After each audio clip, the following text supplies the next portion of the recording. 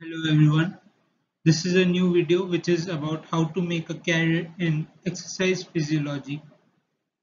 So let's get started. So first of all, what is exercise physiology?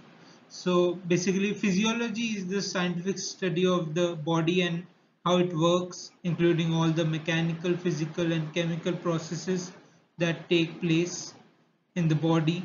And exercise physiology utilizes this knowledge to prescribe effective exercise programs for rehabilitation and relief from pain and discomfort, as well as to treat many chronic health conditions. It is one of the allied health professions and involves the study of the acute responses and chronic adaptations to exercise. So basically in this we analyze and we study what is the short term conditions, what are the short term responses of the body which occurs due to an exercise, and what happens, what are the changes that takes place in the body, what are the processes which happens due to the exercise in the short term. And then we also look upon the long term benefit, long term adaptations, what are the long term changes in the body, what are the changes in the process and the chemical process, the physical changes, mechanical changes in the body due to exercise. And through this we can prescribe proper exercise programs and give proper planning for rehabilitation and for relief from any injury management. Next, it is about exercise physiology in India. So basically, top physiology lab, sporting organizations, national sporting bodies, sports universities, and athletes have hired exercise physiologists in recent years, and the demand for top level exercise physiologists is in high demand, especially ones who have had good research and experience. And Sports Authority of India, BCCI, national teams, sports institutes like Abhinav Bindra High Performance Center, Inspire Institute of Sports, Invictus Performance Lab, Sporting Ethos, etc., have been hiring exercise physiologists in the particular organizations and institutes. So there is a lot of potential for this field, as it's one of the important and core subject of sports science, and a lot of jobs are available in India through this field. Next is about ways to enter exercise physiology. So basically, you can enter through ways, which is sports science, like doing with sports science degree, and without sports science degree. So basically, with sports science degree, you can do bachelor or master degree in sports science, and having certification as registered exercise physiologist through ACSM, and certification in BLS and ACLS, basically by basic life support. And without sports science degree, you can do like through come through bachelor, master, PhD, MD in physiology, and get experience on the exercise physiology part, and then certification as registered exercise physiologist through ACSM, and certification in BLS and ACLS.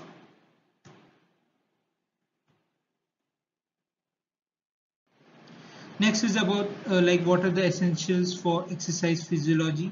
So basically, first of all, it's important that you have a good knowledge of physiology and exercise prescription and planning. So it's essential that you have this basic knowledge, as it's a good base to start your career in this field. Then you should have a good experience of using different equipments and technologies like Monarch exercise bikes, skinfold calipers, treadmill, etc. And next is being able to analyze and measurements through help of equipment. So being able to understand what are the values and what are the important things to be noted down while doing test and using equipments. So that's important for your own research and own uh, working capacity, so being able to understand and being able to analyze the data. Next is being able to handle equipments with care and precautions.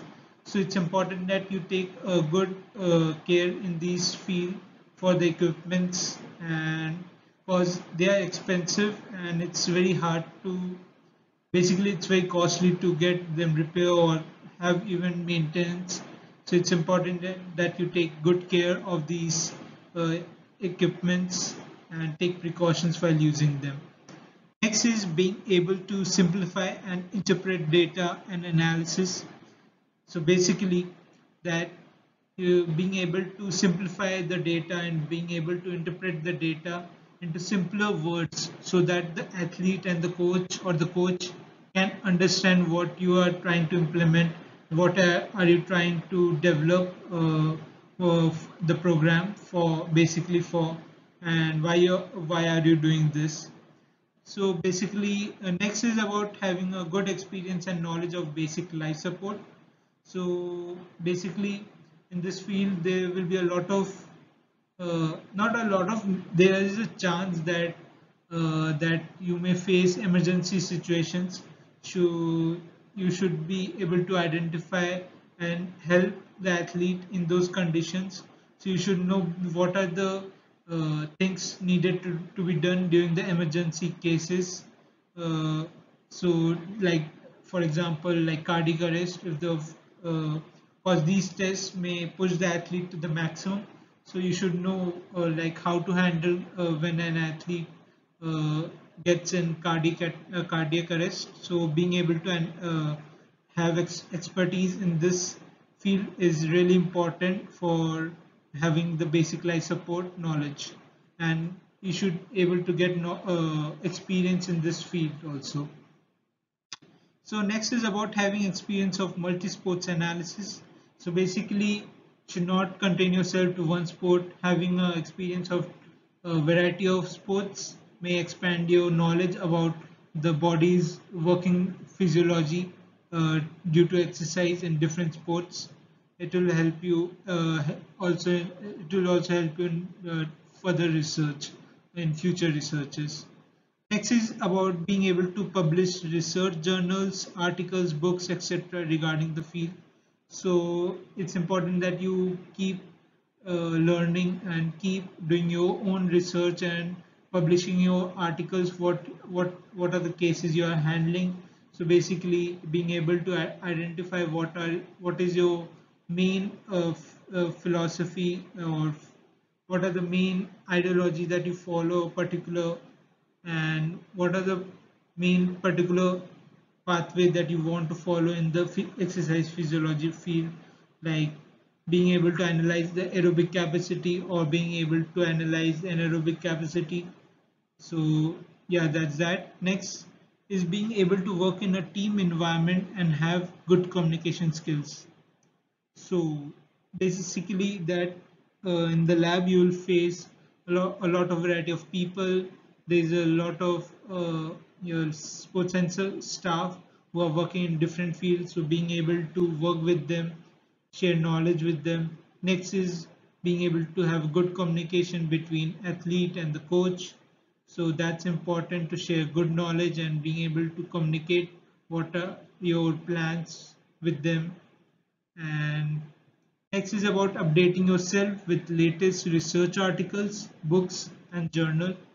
So basically, do not just think that learning is still just a particular point of time.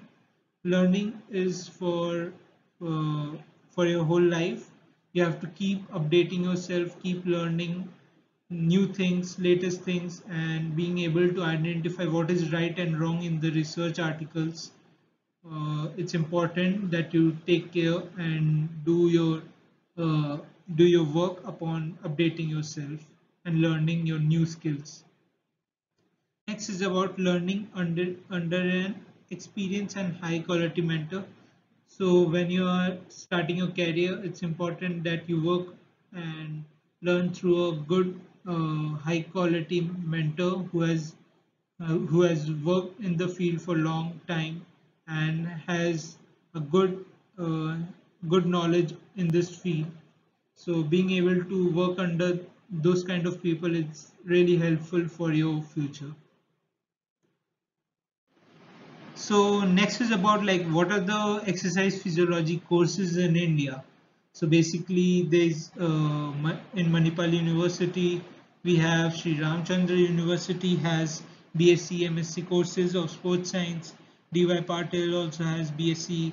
ISM has recently launched their new program which is BSc and MSc programs. And also LNIP has launched MSc Sports Science program. Central University of Rajasthan. So this university has particular specialization course. So basically you can do MSc Sports Physiology. Next is Guru Nanak Dev University. They also have a particular specialization course on exercise physiology. So next is like Annamalai University. They have BSc Sports Science and they have a specialization course in MSc and PhD till PhD also. And ASSRM Delhi, they have BSc and MSc Sports Science courses. Tamil Nadu TNPSU has BSc Exercise Physiology, so they have particularly specialized course for this field. University of Calcutta has specialized field. RKMVRE has MSc Sports Science. Punjab University also has MSc Sports Science. Punjab Sports University has BSc Sports Science. UCAM, there is online. This is an online course which gives you dual degree, which is Spanish university degree also, and Indian degree in Masters in Sports Science and High Performance for 1 year. This also has exercise physiology in its course. And next is Siddhanta College Online, Masters in Performance Coaching. This also has exercise physiology part, but this is for experienced coaches and experienced scientists. So top 10 best ranked courses globally. So first of all, Master of Clinical Exercise Physiology from Deakin University, Australia. Deakin University is one of the best sports science university in the world, and especially for exercise physiology, they're world renowned for their research and for their course, and it's one of the best in the world. So you can look up on that. Next is like MSc Clinical Exercise Physiology and MSc Physiology and Nutrition of Sports and Exercise from Loughborough University, UK. So basically, they have divided into two parts. One is for clinical side of things and one is for high performance side of things.